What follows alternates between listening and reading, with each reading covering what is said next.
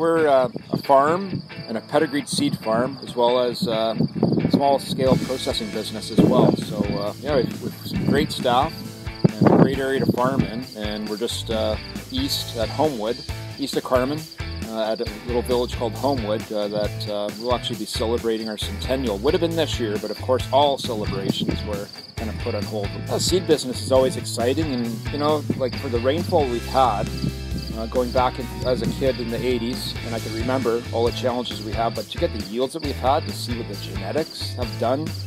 recently, it was a nice pleasant surprise to see yourself here today, Chris, and to have our local rep Doug Lunn, and also with the Golden West, and just have it personally delivered by Meridian staff as well, and Mike Webb came out. It's you walk in the door with pizza and great pizza and smiles, it just sets the whole tone.